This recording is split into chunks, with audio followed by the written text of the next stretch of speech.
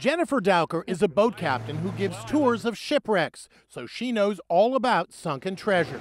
Sometimes she has to put on diving gear to clean the windows of her glass-bottom boat. Recently, she made a discovery that shocked her.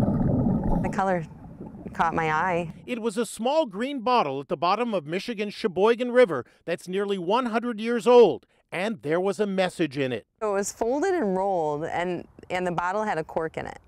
So the cork was pretty badly deteriorated. The bottle was full, about 2/3 full of water.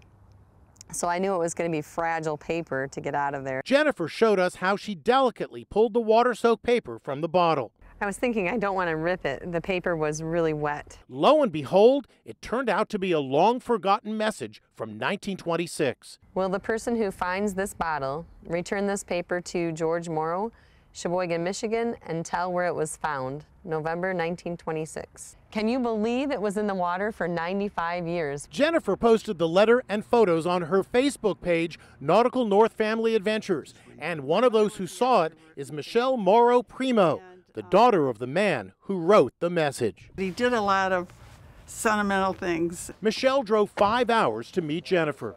I know. Oh. Whoever thought in a million years? Michelle brought along a journal her dad had kept while serving in World War II. See how the writing here matches up with his writing there? I just can't believe that it's all in one piece after 95 years. So I found it just about right here. Michelle says she thinks she knows why her dad threw the bottle into the river.